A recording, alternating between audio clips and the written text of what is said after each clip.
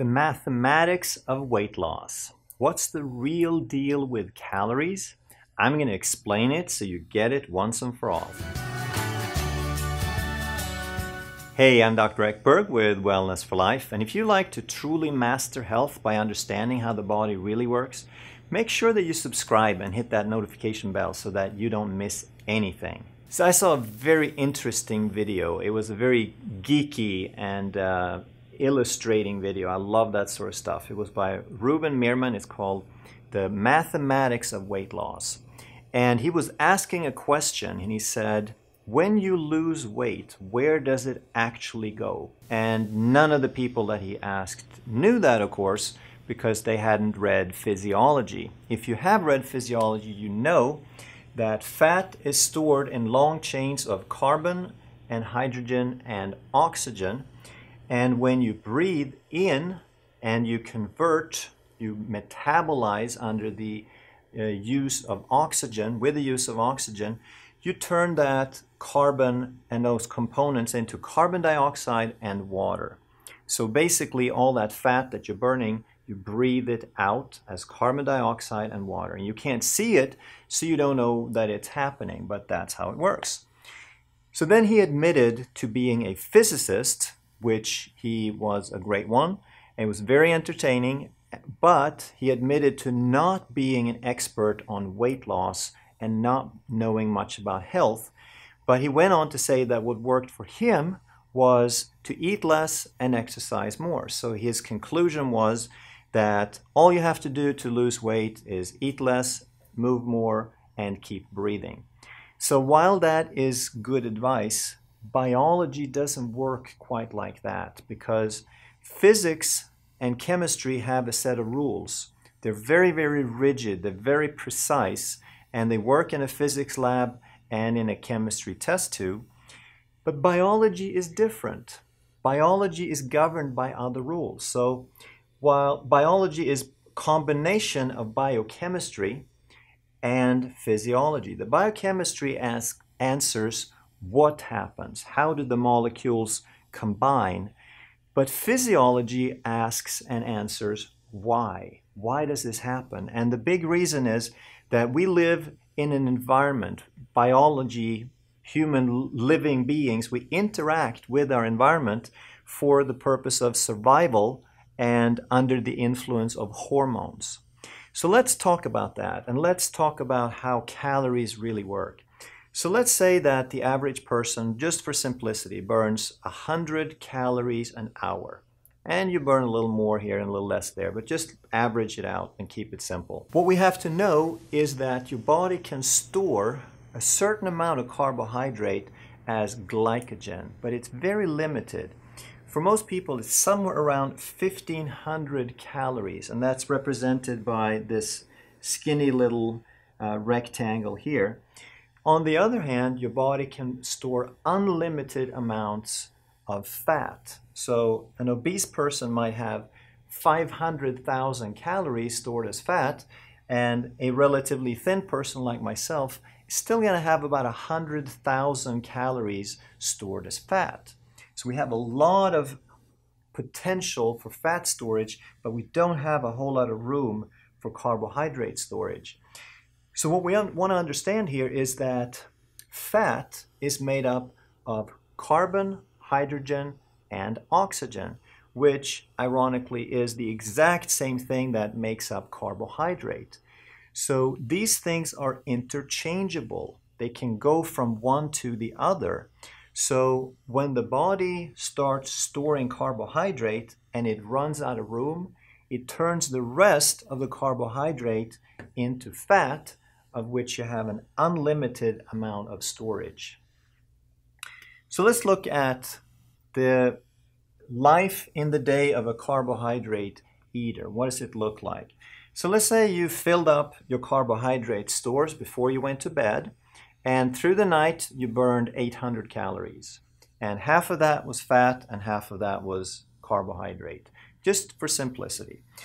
That means in the morning your carbohydrate stores have burned up 400 calories. That means they have room for 400 calories of carbohydrate. So you wake up at 8 in the morning and you have a cup of coffee and you have a slice of toast with some jam on it and you have some milk with cereal. And it doesn't really matter which cereal because they're all grain, they're all carbohydrate, whether you call it corn or rice or sugar or granola, it's all carbohydrate.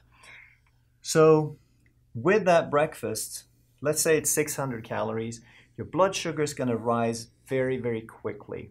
And your body doesn't like that. It likes blood sugar in a very narrow range. It likes to have between 80 to 120 milligrams of blood sugar floating around. That means you have about 1 teaspoon of blood sugar floating around at any given time. So that's all, 1 teaspoon. You burn a little bit, you replenish a little bit. You burn a little bit, you replenish a little bit, with emphasis on a little bit. And this is not a little bit. This is an enormous amount. It's a threat. It's an emergency. It's toxic to the brain. Diabetics go unconscious. They get into a coma when the blood sugar gets too high. So with that kind of breakfast and some insulin resistance, your blood sugar might get up into the 200, 300, 400 range. And now, because your brain wants to live, it tells the body to make a lot of insulin. What does insulin do? Insulin takes the sugar out of the bloodstream and into the cell. And because you only had room for so much carbohydrate, you quickly fill up the stores, the excess gets turned into fat, and by that mechanism, insulin is a fat-storing hormone. So it's not about how many calories you eat or how many you burn, it's how do the hormones regulate it? And how do the hormones regulate your behavior? Because if the food you eat triggers insulin, that makes it fat storing. That's why 100 calories of fat is not the same as 100 calories of carbohydrate, because when you eat it, it influences hormones differently. Now, insulin gets really, really high because blood sugar is really high. You got to get it out of there fast. So blood sugar starts dropping, and it drops fast because there's a lot of insulin. And because it drops so quickly, it tends to overshoot. And now we have what's called reactive hypoglycemia. And when you're hypoglycemic, what happens is your brain doesn't have enough blood sugar. And now it says, I gotta have some. You get shaky, you get hungry, you get tired, you get irritable, you lose focus. You just don't function well. You just don't feel good until you can get some more blood sugar. So there's 2 ways your body can do that. It can release cortisol, which will start pulling from these glycogen stores again. So you have some carbohydrates stored, and cortisol is released to raise blood sugar by pulling from those stores. But you can also raise blood sugar by eating sugar. That's the fastest way. So when you have a craving and there's a vending machine around the corner, your body is going to take you like a robot over to that vending machine, and you buy yourself a granola bar or a Snickers bar or a honey bun or something like that. So now your blood sugar shoots up again. You make a bunch of insulin, your blood sugar drops, you get another hypoglycemia, and then now we've reached noon and you're ready for lunch. So let's look at what actually happens here as far as storage. So you wake up, you have used 400 calories of carbs during the night. You can store 400. So you ate 600 for breakfast. In between 8 a.m. and 10 a.m., you have used 200 calories of fuel.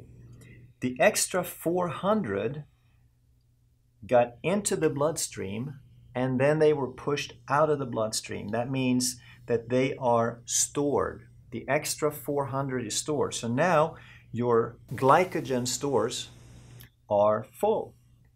And anything that you eat from this point is going to be stored as fat. So you eat another 400, which takes you through noon, and now you have burned 200 more, but 200 has been turned into fat and they have been stored. Now you go to lunch and you eat another 800 calories. Then by 3 p.m. you have burned 300 calories in 3 hours, but you ate 800. They're no longer in the bloodstream. That means they got converted into fat. So now you have 500 calories in fat stores plus the 200 in fat stores. And because it was a big lunch, you make it all the way to 3 p.m. and then you have another snack, maybe a coffee and a donut, maybe another Snickers bar, and you make it all the way to dinner, and then you eat another 800, and so it goes. So at the end of the day, you might have eaten 3,000 calories, which for most people might be a little too much. But why did you eat too much? Because you triggered insulin. Insulin is fat storing.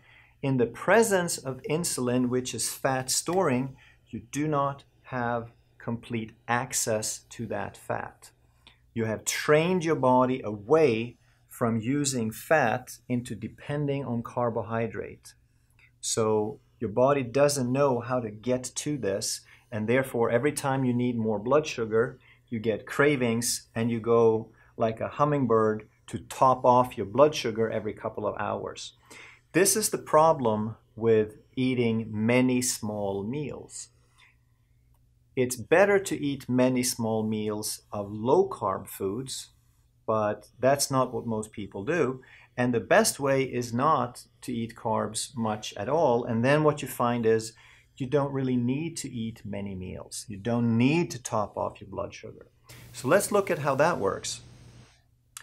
Let's say that you eat a very low-carb diet, that you're fully fat adapted. Your body knows how to burn fat for fuel. Now, you wake up with a blood sugar of about 85.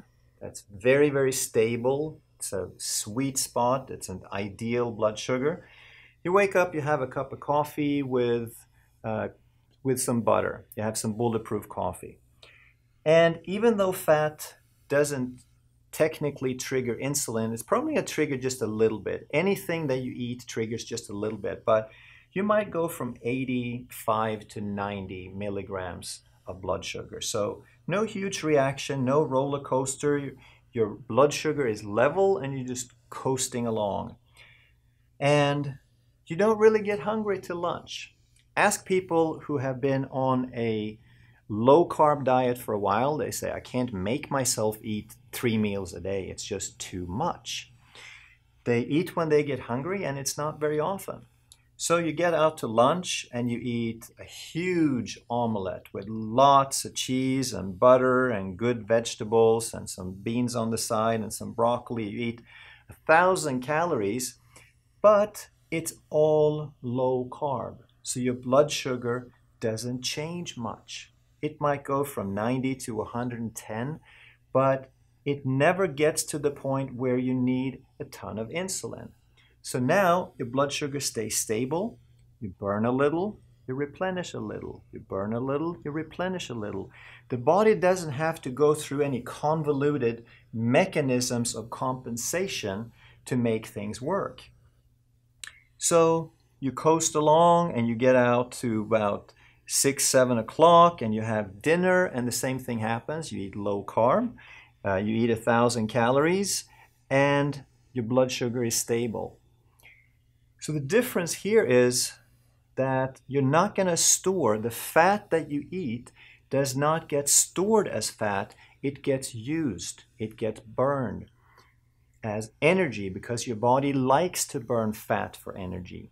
And if you don't trigger that insulin, which is a storage hormone, you won't store it over here. It will just kind of float around in your system and be available for energy. What upsets the system is the blood sugar roller coaster, and that's why you go to storing fat and not burning fat. So in our example of carbohydrates, you ate 3,000 calories, but throughout the day, you stored 1,200 calories each day as fat. And as long as you keep this roller coaster going and you develop insulin resistance, you don't have full access to this fat. So it doesn't matter how many 100,000 calories you have. You're rich in terms of fuel, but you can't get to it. It's in the vault. And the lock for the vault is called insulin. It's like a vicious guard dog. It just keeps it in there. So this is what we have to understand. It's not the calories. It is what happens to the calories depending on hormones.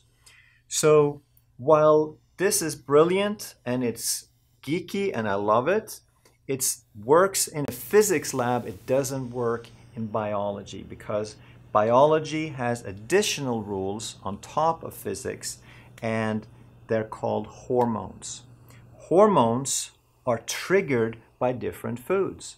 Fat does not trigger insulin. Carbohydrates trigger insulin. That's the difference. And hormones will change behavior. They'll change the behavior of the cells. The cells will store fat in the presence of insulin. They won't store fat in the absence of insulin. And hormones will change human behavior. They'll change your focus. They'll change your hunger. They'll change your cravings. They'll change your mood. They'll change your motivation. They'll change your ability to stay on track. So it is a whole lot more to it than eat less and exercise more and keep breathing. So now what you want to do is you want to go watch that video because it's hugely entertaining. It has some good information, but keep this in mind. And if you need a refresher, then you come back and you watch this again. And you need to know this stuff well enough that you can explain it to someone else, because there's a lot of people out there that need to know this. If you know 100 people, 80 of them are insulin resistant, and they're heading toward a future of degenerative disease because of it. So share this with as many people as you can, because this is life-saving stuff. And if you're new to this channel, make sure that you subscribe and hit that notification bell so we can keep this content coming your way. Thanks for watching.